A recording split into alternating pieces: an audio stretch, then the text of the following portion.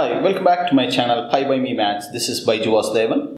In the previous video, we learned how to apply Prim's algorithm on a given connected graph to find the minimum spanning tree. The good thing about Prim's algorithm, you can apply the algorithm not only on a graph, you can apply this on a distance matrix also. You don't need a graph. As long as you have a distance matrix, you can apply Prim's algorithm to find the MST, minimum spanning tree.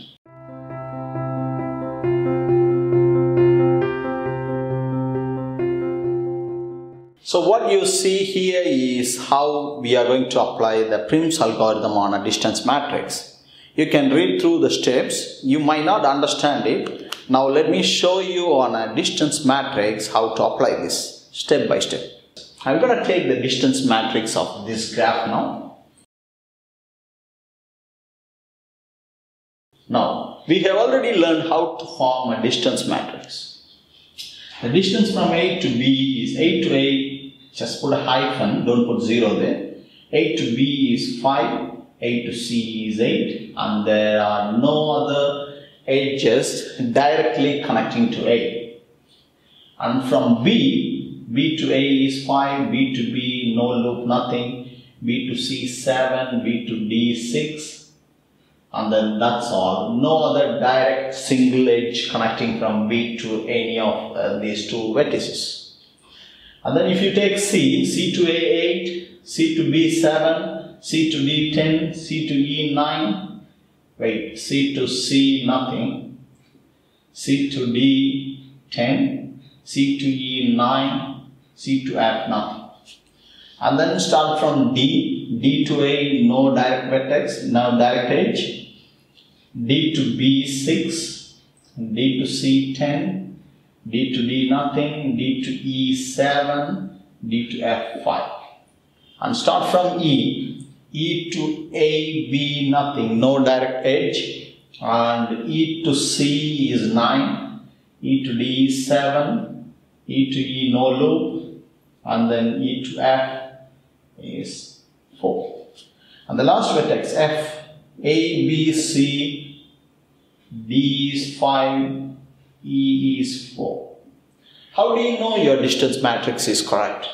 If you look at the main diagonal, the matrix should be symmetrical about the main diagonal. What do I mean by symmetrical? Look at the numbers above and below the main diagonal. They are all same actually. So it's a distance matrix corresponding to this graph. Now I'm going to teach you how to apply Prim's algorithm on this distance matrix. So step number 1, you have to choose a vertex. So I'm going to choose A. So what you need to do, you take this A, take it as number 1 here. Label it as number 1. And then delete this row. That's the first step. Delete this row. And the column, right, the same vertex, label it as number 1. Now, step number 2. This number 1, right, in this column, you need to find the least value, which is 5, right? So, take this 5, and then you are going to repeat the process. Now, delete B, label it as number 2. So, we already got A and B. We already got A, B, 5. Now you have two columns. Look at both the columns and find the least number. Least number is, the smallest number is 6. So delete D, label it as 3. So from B to D, 6. Now you have 3 columns. Look at all the 3 columns numbered as 1, 2, 3. 3 columns, and look for the numbers. Look for the smallest number. Here you have 7, but 5 is the smallest number. Circle it. Cancel F, the corresponding row. Label this F as number 4. So we have added D to F now. D to F. 5. Now you have 1, 2, 3, 4 columns. Look at these 4 columns and find the least number. I can see 4 is the least number. So delete this, label this E as number 5. So F to E is 4. And then look at all the columns except this one and find the least number. All I can see is 7 here. That's the least number, and then that's all. There's 7. So delete C. C will be the next vertex. So B to C. That's 7. That's how you find the minimum spanning tree if you are given a distance matrix. I would suggest you to draw a diagram. Whenever you cancel this row, immediately draw a diagram here. Because once you finished it, it's going to be a little confusing to draw the diagram. If in case they want you to draw the diagram. If they don't want you to find the diagram, the minimum spanning tree, they want you to find the weight of the minimum spanning tree, just add all the circled numbers, that's all. So 5, 12, 18, 22, 27 would be the weight of the minimum spanning tree. That's how you apply Prim's algorithm on a given distance matrix. So we learned how to apply Prim's algorithm on a distance matrix. Here I have one more distance matrix. Let's apply the algorithm here. The first step, you need to choose a vertex. If it's mentioned in the question, they want you to choose a particular vertex, start from the vertex. Otherwise, just feel free to choose one.